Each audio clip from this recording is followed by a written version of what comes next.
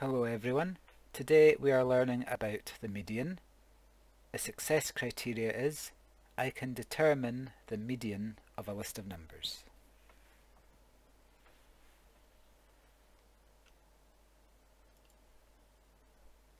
The median is the middle number of an ordered list of numbers.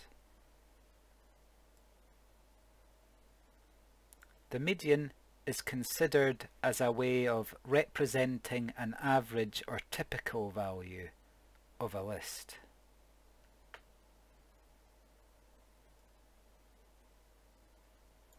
The median's main selling point is that it is very resistant against being skewed by outliers.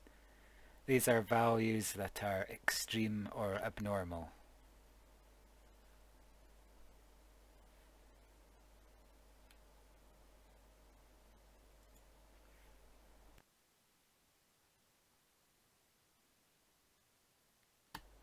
Example 1. A list with an odd number of values. The number of hot dogs eaten in a hot dog eating contest by 7 different contestants are shown below. Find the median. So we have our list here, and the first thing we need to point out is that there are 7 numbers in the list, and 7 is an odd number. Now the median is the middle number of an ordered list of numbers, so we need to put these numbers in order.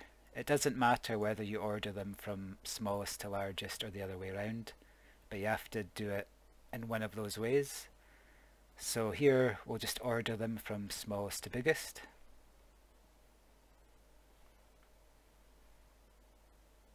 And since the list has 7 numbers,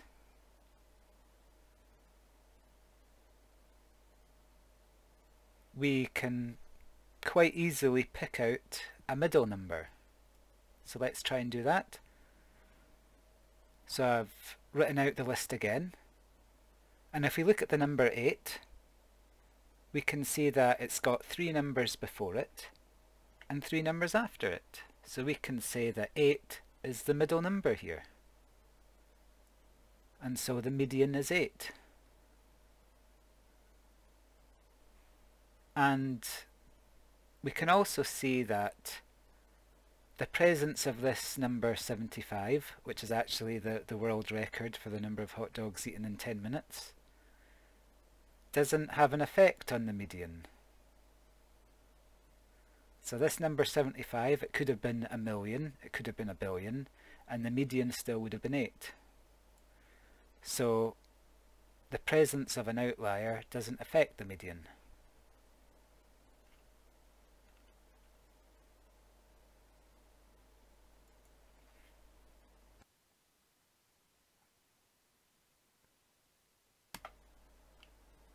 Example 2, and this example is going to show us a list which has an even number of values.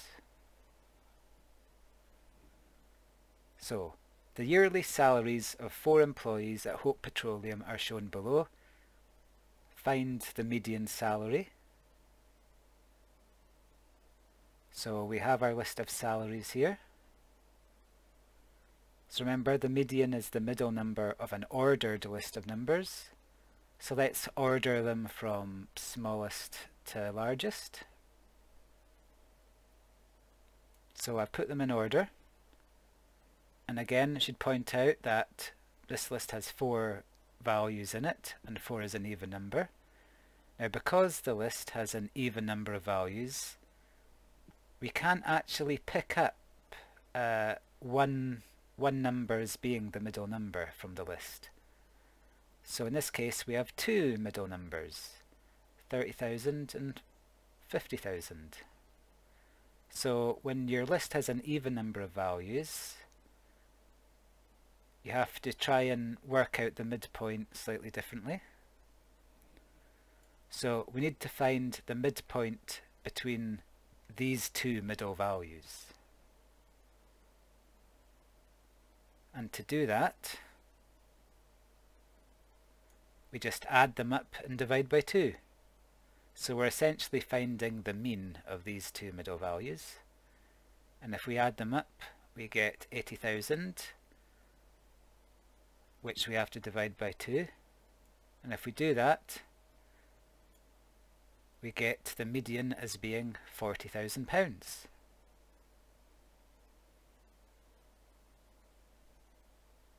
And so this £40,000 is quite representative of the list of 4 numbers. It's quite close to 3 out of the 4. It's nowhere near the outlier, but that could be good. And if we were to have worked out the mean of this list, it would have been a lot higher.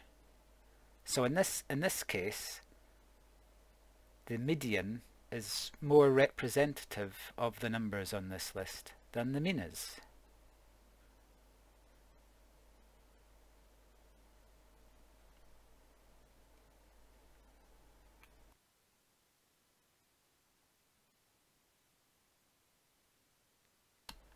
So quite often when, if you're looking at a news article talking about the salaries of people working at a large company, often they'll use the median rather than the mean, because the people at the top who earn, millions per year,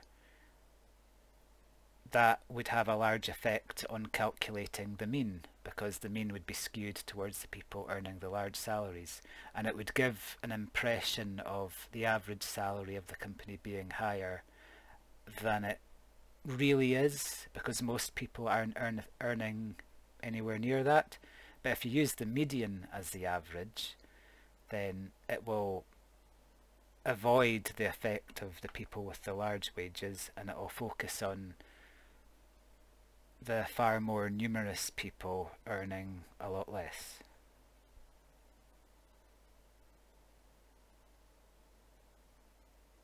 And to end things, I'll leave you all with a picture of whiskey.